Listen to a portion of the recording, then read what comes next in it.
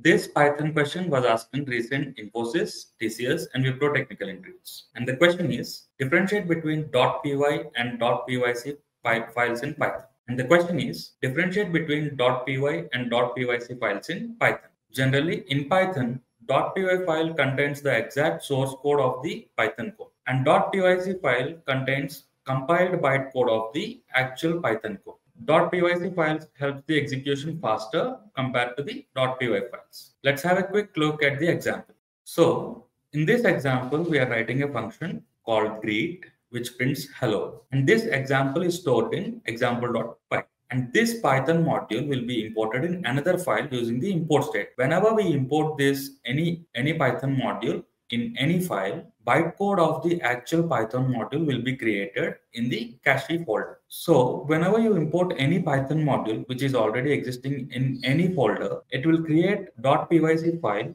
in a folder called PyCache. To answer this question in an interview, you can simply say this. A .py file contains the source code written by the developer, while a .pyc file is the compiled bytecode that Python uses to speed up loading. Python automatically generates and uses .pyc files when a module is imported.